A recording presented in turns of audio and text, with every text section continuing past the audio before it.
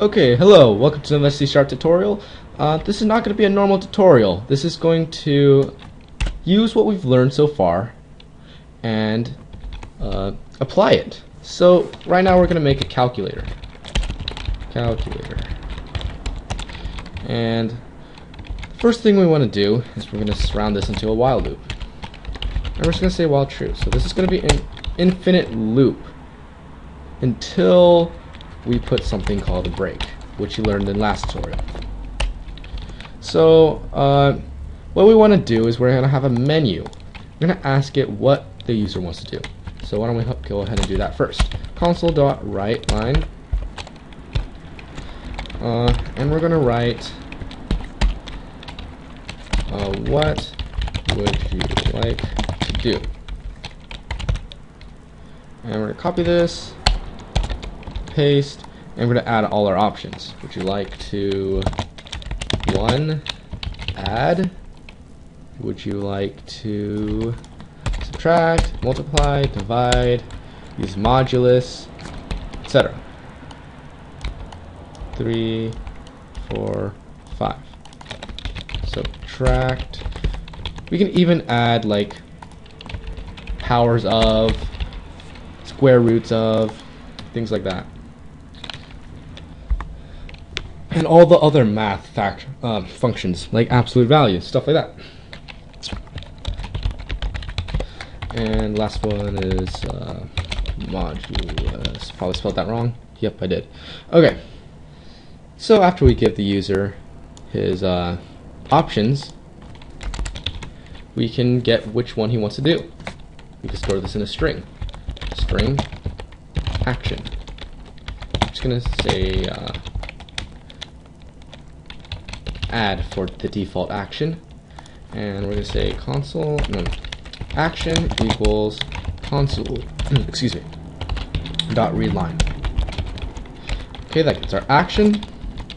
Then actually let's add one more option called quit. And actually let's make this default quit. And after this, we're going to get our action and we're going to put it in our switch statement. So nothing surprising, right? We've done this before. Case add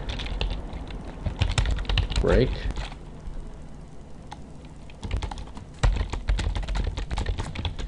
subtract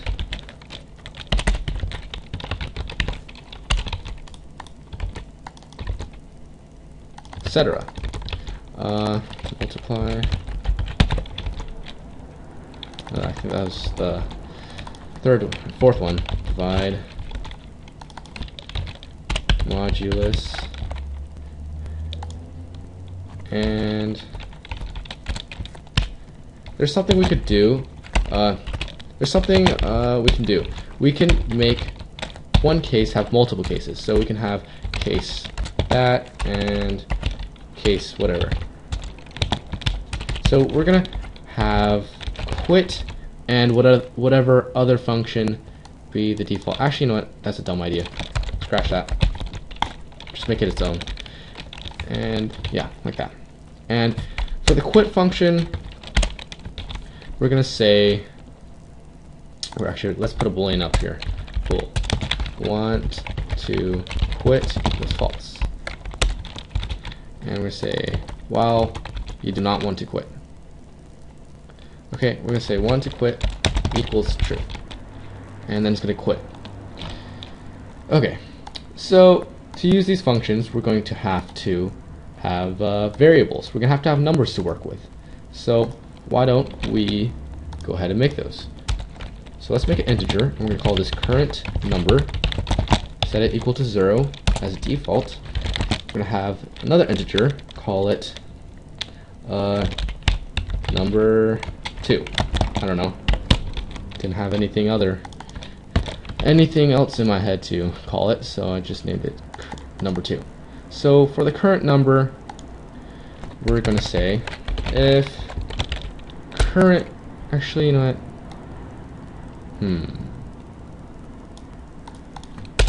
Actually, let's make it. Sorry. I'm sort of thinking this through while I'm programming. Okay, so get rid of that. Let's say console.writeLine.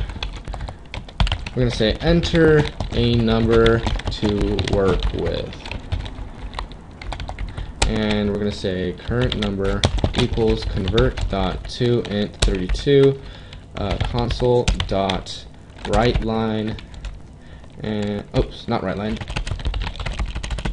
readLine, and we're gonna go, yeah. So it's gonna get a number, and then we're going to, after we get the action, we're going to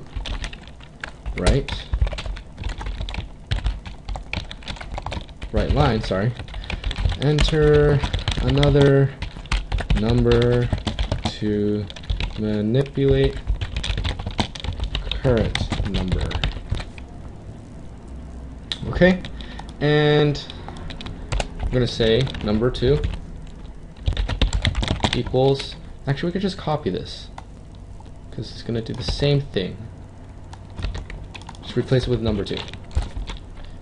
Okay, I'm gonna zoom out so you can sort of see this, where we are. This is what it looks like. I'm gonna zoom back in. How are we doing on time? Okay, we're doing fine on time. So we're pretty much set. We just have to do these little functions. So for case add, we're going to say current number plus equals number 2. So it's going to add the current number with number 2. For subtract, we're going to say current number is minus equal number 2. For divide, divides equal by number 2. For multiply, times equals number 2. And for modulus, modulus equals number 2. Okay? So we basically have our calculator made. Let's go ahead and run this. It's going to say enter a number to work with. I'm going to work with the number 7.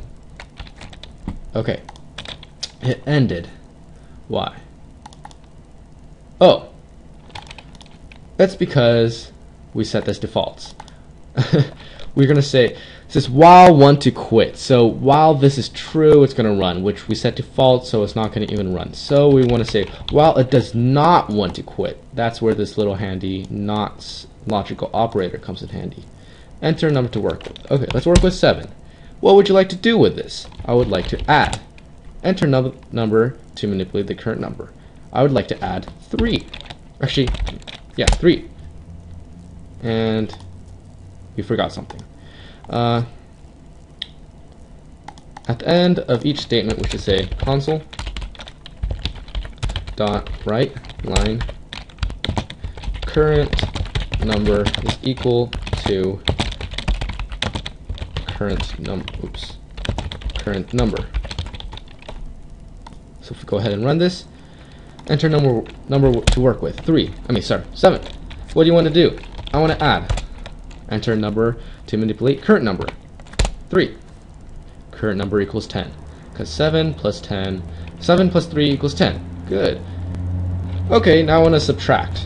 So I'm going to say subtract. Enter a number to manipulate the current number. So I'm going to subtract 5. Okay, now current number equals 5. That makes sense. I'm going to test divide. Divide. I'm going to divide it by 2. Current number equals 2 because remember we're working with integers, so it's going to truncate it. It's going to chop off all those decimal points. Now I want to multiply. Multiply by 7. 7 times 2 is 14. Now I want to use modulus. Modulus. And I want it to mod by 4. Okay, good. So that works. Now I want to quit, so I'm going to type in quit. Okay, so it ends program. Good. That's exactly what we want it to do. So that's how you make a simple calculator with pretty much everything we've learned to do, with the exception of arrays. We'll do something with arrays later. But for now, you can see the importance of loops and why we use them. hope you enjoyed this sort of long tutorial. Leave a like rating, subscribe, and hope to see you in the next tutorial. Thank you. Bye.